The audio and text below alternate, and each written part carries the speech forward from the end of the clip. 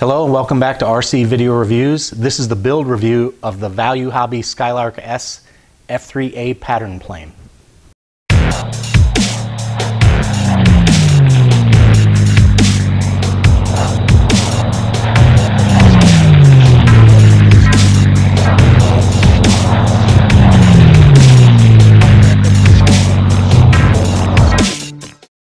Hey, one thing I forgot to mention during the unbox, the reason I'm searching for a replacement for the Millennium Master is because they discontinued the Millennium Master. When Horizon bought Tower, they have to sanitize their product lineup, and one of the casualties of that effort was the Millennium Master. But they also got rid of the Cherokee, the Tower Hobbies Cherokee. They got rid of a bunch of Great Plains airframes. They got rid of all the foam Mustangs. Horizon really did a number on the Tower product line. That's why I have to search for a replacement, is because I can't get the Millennium Master anymore. I have one more in the box ready, a brand new one in the box that my awesome wife bought me for Christmas. And once that one's gone, that's it. That's the last one. So that's why I'm kind of hunting for a replacement. And I still think this plane could be that replacement. We'll see. All right, I've got a lot to cover on the Skylark S, but before I get into it, I just want to remind you guys, this is a $70 airplane, and there's a kit version for $40.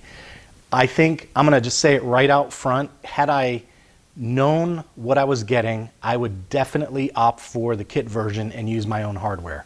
So with that said, let's get into the build review. There's some good, some not so good, but nothing insurmountable or what I would consider to be a deal breaker. I have to roll something back. During the first look video, I said this plane came with a 2217-1100, and I wasn't wrong. That was the label on the motor. The problem is it's one of those deals where the label doesn't indicate the dimensions. I was kind of upset about that, so I wound up taking the motor out and I measured it. This motor that comes in the plane is actually a 2835-1100. So it is an E450 class motor. So I want to roll that statement back about value and say, well, it's not a bait and switch. Let's just leave it at that. It wasn't a bait and switch. The problem is that the label is one of those goofy labels where they're using numbers that have nothing to do with the dimensions of the can. That said, there are some problems with this motor. The first one is that the shaft was so long. When I first put this together, my back plate was about there.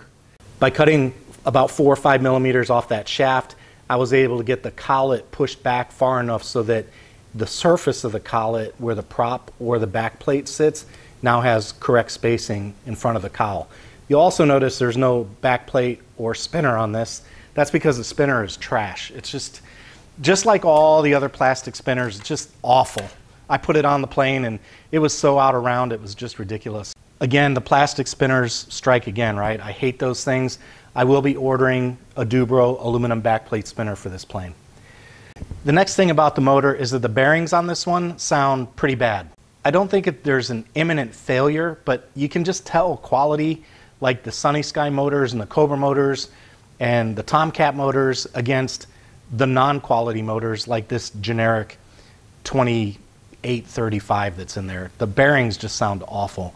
My plan with this plane is just to beat that motor to death and eventually just swap it out for that Turnigy that I was talking about in the unbox video, and that I also did a Judge power test with. So that's the plan. I'm going to switch out the motor for that Turnigy, but I want to run the stock motor so we can get a first-hand flight experience with it, and I want to report that back to the channel. That's the only reason that motor's still in there. I do not like the way the bearings in that motor sound at all. Another thing I want to show you, and this is another reason where I say I would probably just buy my own hardware on the next iteration. That is the prop nut that came with the motor, and all I did was I stuck a wrench through there, a hex driver, stuck it through there and tightened it on, and it just popped right off. I mean, that cone just broke clean off. And you can tell this wasn't because I monkey fisted it. I don't know if I'll be able to get this so you can see it, but if you can see that, that's the tip that broke off. All that is a very badly placed hole on this prop nut. With just the slightest amount of pressure, it sheared right off. Thankfully, I have spares, but if you don't have spares, be aware of that. Be aware of it, because that thing was terrible. I have a prop nut on there from my spare kit right there, and that one, you know, I was able to wrench that on without any problems. Okay, so on the motor, the way I'm looking at this, worst case scenario is that I swap it out, and I went and looked. These motors are about 15 bucks, the spinner with the aluminum backplate about 8. So you're looking at about $23 worth of corrections. That's why I say if I had this to do again, I would definitely buy the kit version and not the PNP.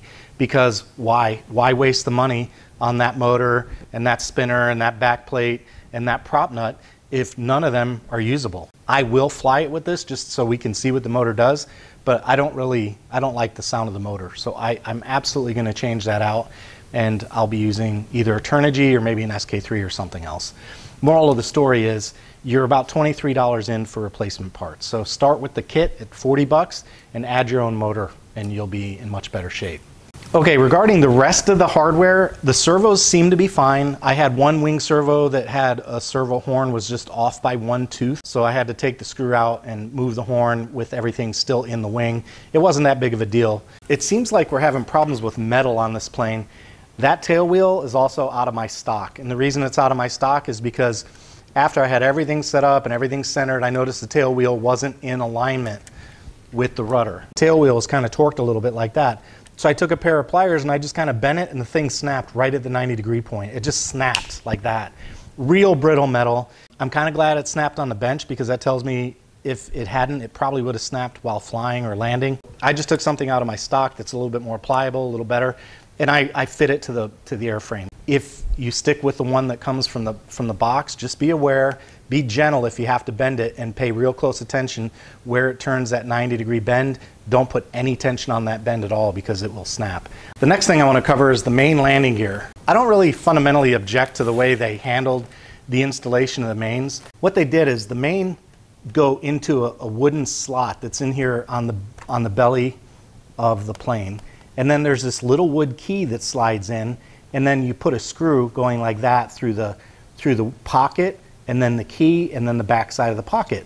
The first time I assembled the gear, that worked just fine, but I had to take the gear apart and I switched them, because you'll notice that I have the rake angled backwards, and I did that because normally you rake the gear forward. On a tail dragger, the normal thing to do is to rake the gear forward, but there was no guidance in the instructions about it. I didn't really see much in terms of pictures about it. So I went and looked at the Airborne Models Wings Maker series, and they have a plane called the Sunrise that's almost identical to this. And they did have some good pictures showing the gear raked back. I took the gear out, flipped everything around, and while I was working on getting the gear pressed back down into the pocket and getting my key in, 2 of the holes snapped clean off. I mean, it just clean off. What I did instead was I took the key out, put just a little bit of glue on there. I put the gear in, put the key in, and I smeared some hot glue across the top, and then I covered it with this fiber tape. The good news is there's no real load coming down from here, right? That key, all that key does is just holds the gear in. It's not a big deal. I think this arrangement will be fine with the tape. Just be aware, I had a little bit of a problem down there with the wood. That little keyhole snapped off, and it snapped off so easily, it kind of made me think maybe it was a good idea that I found that. Otherwise, it would be my luck, I'd be walking out in the field to find my landing gear. Okay, during the unbox, I mentioned that I did not like the idea how they wanted you to use an O-ring on these wing T-sticks. And Airhammer chimed in, he said, hey man, why don't you just put a block down there, glue it in, and screw your T-sticks in? And that's exactly what I did. So all I did was I got a piece of plywood that's the same thickness as these T-sticks and the same width of these T-sticks, and I just cut it to fit in between the 2 fuselage halves, and I actually slid it in from the side. I slid it in from the side. And then once I got the wings in, drilled a hole, and then I just ran a little screw right there in on both sides. So that T-stick has a screw, that T-stick has a screw, and now if I want to, I can take the wings off. So big shout out to Airhammer. That's one of the cool things about this community is you look at something and you're like, well, I don't know how I'm going to deal with that. And somebody else looks at it and they instantly come up with a really good idea. And then what's cool is when they share it. So Airhammer, big shout out to you, my friend. Thanks for telling me about that one. It worked like a champ. Good idea. I'm glad I did it that way. And now if I want to, I can take the wings off. That's a win-win. All right, one other thing that Airhammer mentioned, he said talking about this plane, you know, being a $70 plane with a little bit of tinkering, you can get it dialed right in. He mentioned the idea of putting a spar in on the horizontal stabilizer, and I just wanted to point out there is a spar in there already, so you don't even need to do that. It comes with one, and it is actually pretty rigid. I mean, That's not bad. That's pretty rigid. So I'm satisfied with that the way it comes out of the box.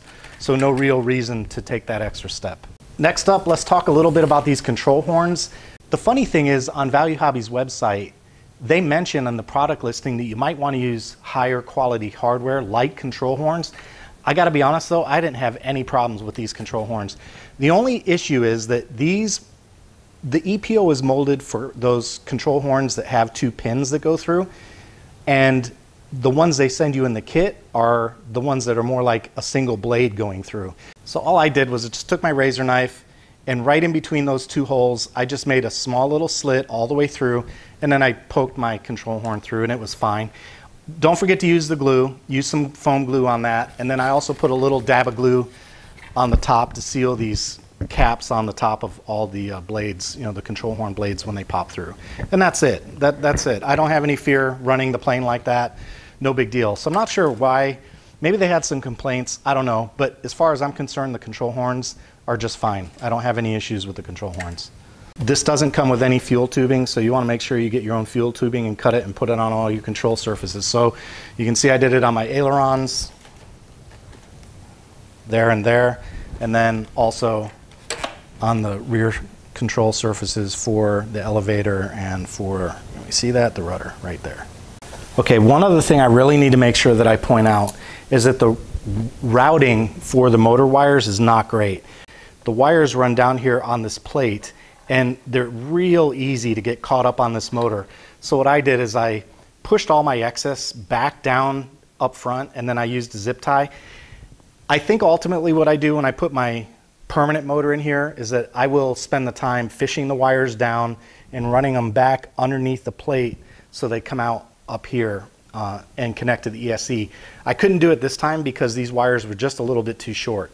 So the only way I could have done it would be to build extensions on the motor, and that, because I knew this was going to be kind of a part-time motor, I didn't bother with that. So just be aware, I would advise against leaving the motor wires just sitting there below the motor without doing something to secure them. If you don't, I would almost guarantee you're going to wind up getting something caught and having your motor rip your wires right off your ESC. All I can say is that motor wire routing was very annoying. There's got to be a better way to do it. I almost kind of wish they would have left that battery tray off and let us glue it in after we arranged our motor wires and ESC the way we wanted to. That would have been nice. Regarding the motor, I did a power test on this, and the motor peaks around 230, 240 watts, somewhere in that neck of the woods, running this is a 9x6 slow fly prop. You notice that's not what I have on there. I've got a 10.6 standard prop on there, and I'm getting about the same amperage between the two. I'll mess with them both and see which one I like. I plan on bringing both to the field and trying them both out to see which one I like the best. But they're both balanced and ready to go. And I will be running this with 3S. This is a 1.67 pound plane. That puts me right at about 150 watts per pound. It's very close.